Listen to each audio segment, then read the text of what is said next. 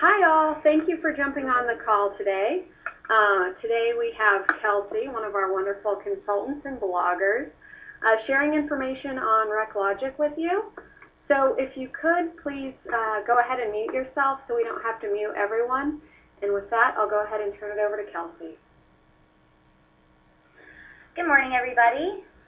Jennifer said I'm Kelsey Andridge, and today we're going to be reviewing tips and tricks for the third-party supported software here at IBIS, ReQlogic.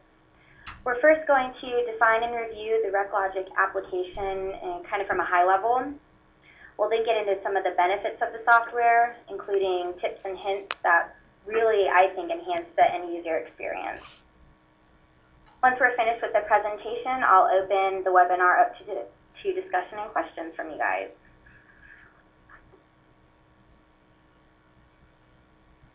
What is ReQlogic? We'll answer this question first and get it out of the way.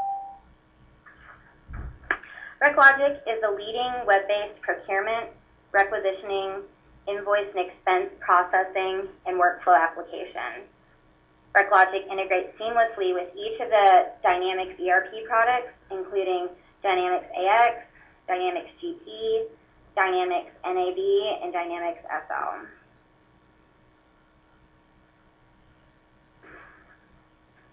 ReQlogic utilizes the .NET and XML web services provided through the .NET framework. Because ReQlogic provides the real-time integration with the Dynamics ERP solutions, the entry and approval of transactions becomes very efficient and very accurate.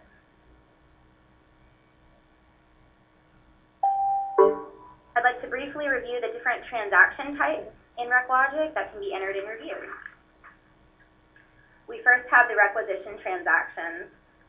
The requisitions are created with the intent that they'll become purchase orders that are pushed to the Dynamics application.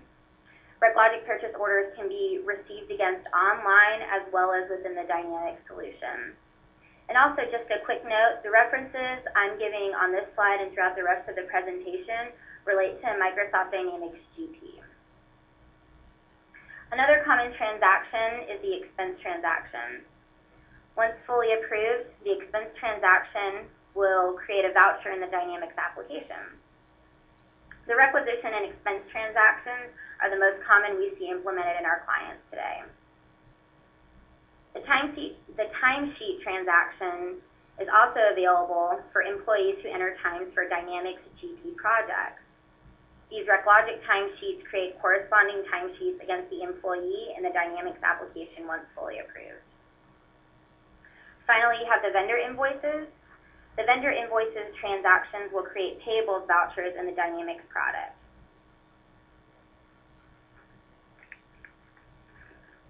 Why do our clients decide to go with ReQlogic? There are a number of reasons, and through my implementations and experience with the software, these are some of the most important that I find getting really good feedback on. The online capability of ReQlogic really allows transaction submission and review anytime from anywhere. There's an additional ReQlogic mobile feature that can enhance its functionality more because it will allow you to enter transactions as well as review transactions from mobile devices.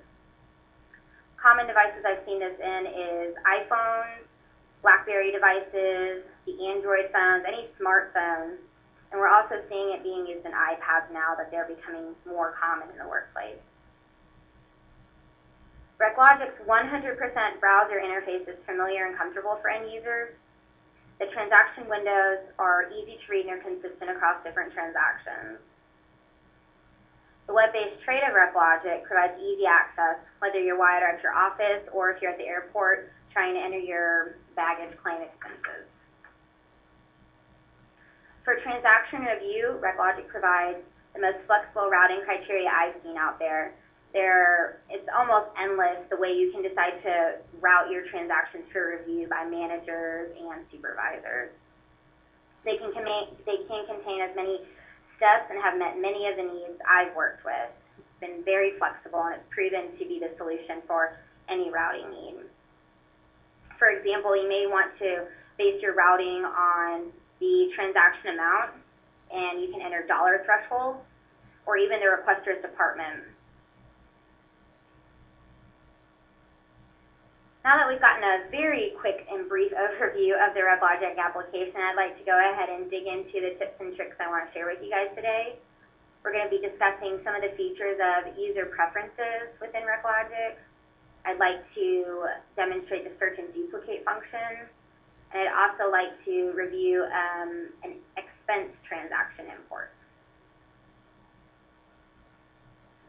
Within user preferences, there are three areas that I see often used by the end users as well as the managers who are setting up the application. Password update becomes important, delegation range setup, and favorite icons creation. And we're going to go through each of these in detail. Before we get into user preferences, I'd like to quickly, for those of you who haven't seen ReQlogic before, I'd like to kind of give you a brief rundown of the ReQlogic homepage. First thing is, in the upper left-hand corner of this screen capture we have here, there's obviously the ReQlogic logo, but right below that you will always have your window title, whether you're in my homepage, my transactions, customizations, so on and so on. In the middle of the navigation pane up at the top, you see a little document icon right now that is an example of a favorites icon that we're going to discuss how to set up here in just a minute. Right below that, though, we have all of the menu selections, transactions, reports and inquiries, buyer tasks, setup tasks, customizations, and administration. The permissions for the menu options under each one are controlled through access rights within the application. You can set as lenient security as you'd like, or you can make it as tight as you'd like. You can also enter a system message here. Right now we have note that this is test ReQlogic. If you're in a test environment, you can put a note like that in there. If you're in production, you can put a very bold note in there saying, please do not enter test transactions, this is live data. Below we see that your recent transactions queue, which is expandable and collapsible with a little chevron button in the left. If you are a requester, you will see all of the documents you have created here. All of these examples are requisitions, but the expense, vendor invoice, and timesheet all have different icons that go with them, so visually you can discern what kind of document you're looking at. Here you can view really quick information about your transactions. If you ever need to view more detailed information, maybe about the lines or the routing, you can simply click on the document icon to the left of the line. If you are a reviewer within ReQlogic, you will also have a Your Approvals queue, which will contain any ReQlogic transactions that require your review before they can move on in the process. It'll simply say Your Approval queue. It'll have the documents below. There are options in ReQlogic to either quick approve directly from a window like this with two simple mouse clicks, or you can require that reviewers go in, open the document, really view the information before they make a decision. Up in the upper right-hand corner, we have the buttons and additional display information. The date will always display for you on the far left. This is an example from Friday, August 12th. The middle display information will contain the company that you are working within. And then on the far right will display your username for who you are logged in as. The information in the top kind of darker teal section of the window will always be available no matter what window you're from. So the preferences, logout, and home window are always available. Preferences is what we'll be looking at. If you click logout, that'll take you back to the ReQlogic login screen. And if you are anywhere within the application, if you click the home button, it'll bring you back to your home page. So we'll go ahead and get started with user preferences. To navigate there, you simply click the preferences button. And this is a screen capture of what this window looks like. Again, in the upper left-hand corner, you can see that I've highlighted the preferences because we have the window title there. As I said, the first thing I'd like to kind of discuss is any password updates that may be required. Your system manager may have decided to put an expiration date on your password. If that's the case, you can come here to update it, or if you just need to enter a new password, you feel like your security has been has been breached, you can come here and update that as well. And all you have to do is click the update. You have to mark the update password checkbox here. And then the password and retype fields become available. You simply click your cursor in the password field, type your new password in, and then re-enter it in the retype field and save your user preferences. The second topic I'd like to discuss under user preferences is the delegation ID. If you are a reviewer within the ReQlogic application, and you will be unavailable to review transactions that are routed to you, this is where you're going to come set up a delegate ID. You may be on vacation, you may be out at a separate client and unavailable for review. All you have to simply do is enter the delegate ID. You can use the lookup icon on the far right of this field. If you do decide to use that, the results will only display users who are set up to review within ReQlogic. Select your delegate ID, and then the delegation date range field. Enter your beginning date in the first field and your ending date in the second field. It's important to note that when you're entering your delegation date range, this will only affect transactions that are submitted to you for routing review within that date range. If there is a document in your approval queue for 8/21/2011, you're still responsible for reviewing that document. J. McKinnon isn't responsible until 8/22 through 8/26. This is important information. The requester can also view this on their document. If they're looking to see where it's sitting, their expenses haven't been approved yet, we can also view this information there. The third item I'd like to discuss under user preferences is the favorite icons. Down at the bottom of the user preferences page is the favorite menu items section. You see on the left your available menu items. Again, this list may be restricted if your permissions to some of these windows are restricted. And then you also have on the right your My Favorites that have been selected for favorites icons. This is a very simple setup to do. You just find your menu item in the left pane that you would like to select. Click the Add button in the middle of the window, and then you'll appear over in your favorites. Once you save your user preferences, you will see all of your favorites icons appear at the top of your ReQlogic navigation pane. And these are automatic. You don't have to log out or log back in to see these or anything. And if the icon isn't very clear, I'm pretty positive that when you hover over it, it'll give you a little text box telling what menu item you've selected for your favorites. Now that we've discussed user preferences, I'd also like to discuss the search and duplicate functionality within ReQlogic. I feel like at the beginning of my ReQlogic implementations, this wasn't something that users were really taking advantage of, and it can be super helpful for those users who are entering a lot of transactions. Three things I'm going to review here. There's the copy an entire document functionality, or you can choose to copy individual lines, whether it be from a single document or across multiple documents.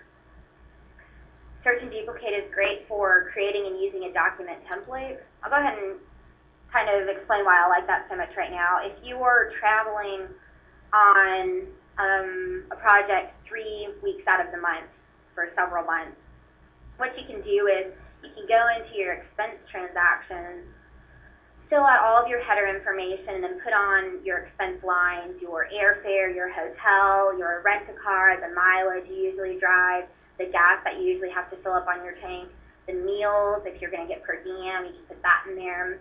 And what you can do is, just because you created the transaction doesn't mean it has to be submitted. You can simply save it. What I then go in is, I'll show you how to go through search and duplicate. You can find that document, copy the entire document, and then just go in and edit the amounts and the dates, the descriptions, whatever editing you need to do. So that's one reason why I really like search and duplicate, especially for the expense side of things. The search and duplicate functionality is found under the transactions pane. When you click on these menus here at the top of ReQlogic, there will be a drop down, and it will display all of the menu items that you have access to. This is what the search and duplicate window looks like when you first get there. Again, search and duplicate menu title in the upper left-hand corner. Then we have our filter criteria area. All you need to do in the filter criteria is enter as many requirements or a few requirements for the documents that you want to have results. The requester field will always default in with your user ID.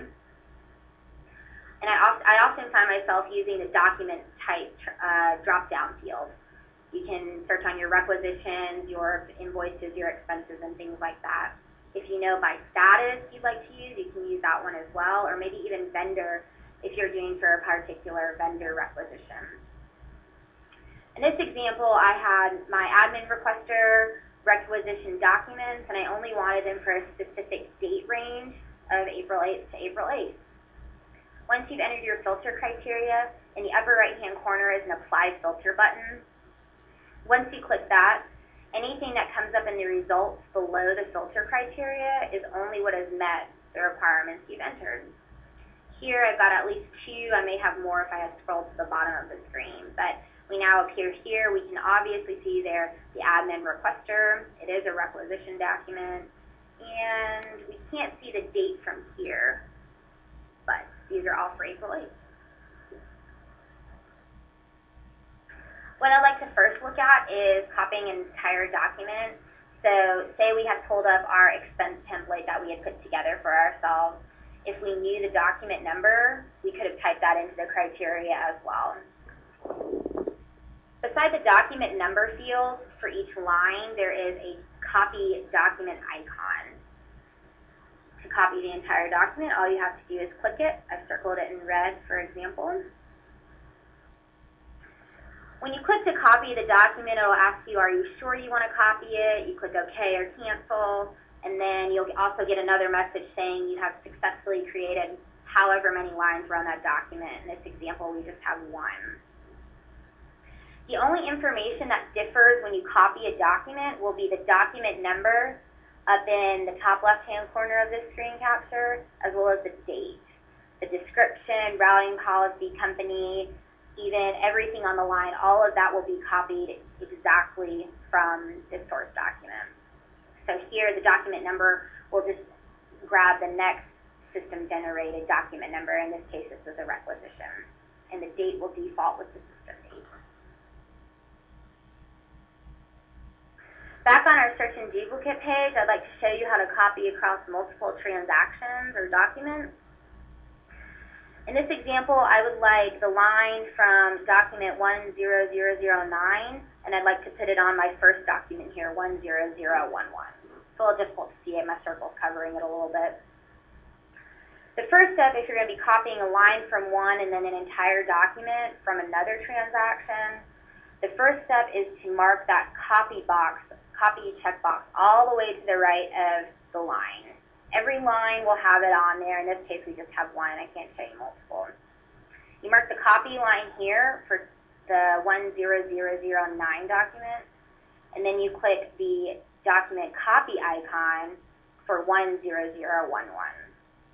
Once you do that, it'll ask you if you're sure you want to create a new document. You say yes. In this example, we would also get a message that says you have successfully created 2 new lines because I copied all the lines from this first document here, and then I copied that single line from my second document.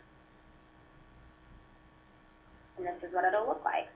We have both of our green phone lines, the first one from document 10011, and then our second line from 10009. Again, the document number will pull in the next system-generated document number, and then our date will be updated.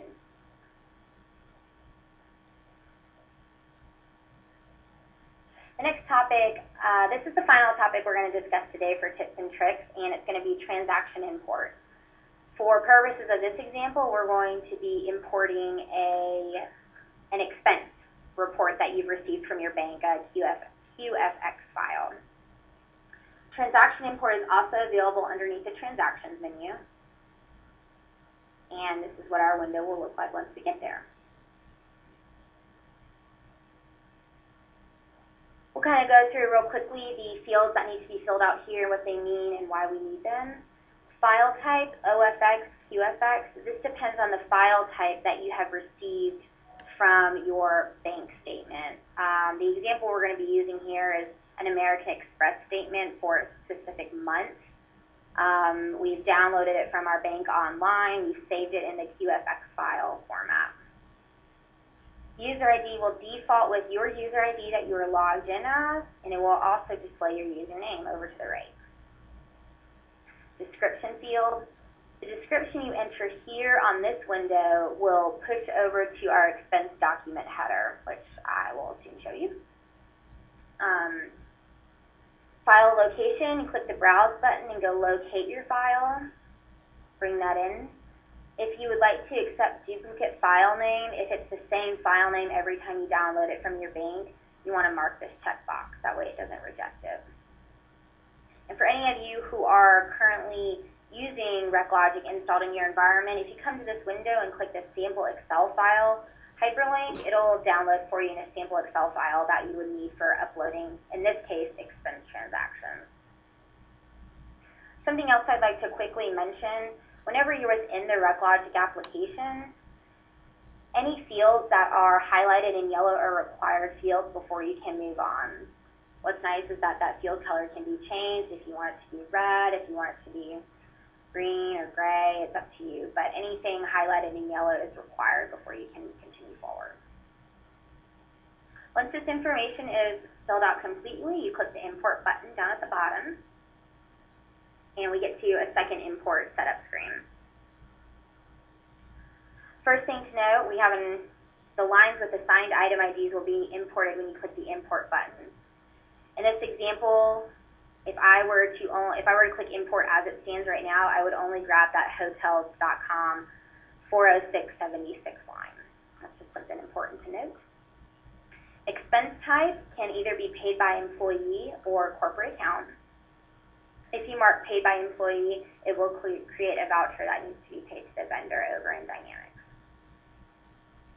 The new item ID field, you can use your lookup icon. What will display in that result is any expense type items that you have created within ReQlogic. This can be hotel room, phone, mileage, gas, meals, any of those that I had mentioned before that you would use on expenses. To apply your expense item ID, you pull it up in the new item ID field, and then you click the apply item ID to this line within your transaction pane. In this example, again, if I were to continue right now, it would only pull in the hotel room. But if I wanted to pull in all of this, I would obviously need an airfare one for my Air Canada. I would need car rental, and I would also need to apply hotel to a couple others.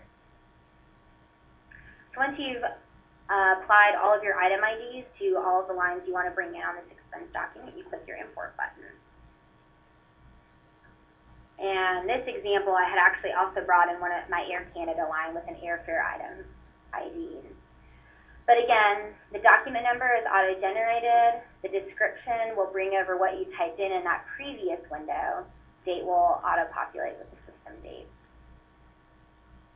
And now we see on here are two lines. In this example, I had pulled in two. I pulled in an airfare line for Air Canada, and I also pulled in a hotel room line for hotels.com. Now that we've completed the presentation portion of the webinar, I would like to open the discussion up for questions and comments. Well, thanks for presenting today, Kelsey. If anyone has any questions after the fact, feel free to go ahead and use the email addresses on the screen, and we will make this recording available. You'll receive a follow-up email as usual, and it will also be posted to dynamicscare.com. Thank you. Thank you, everyone.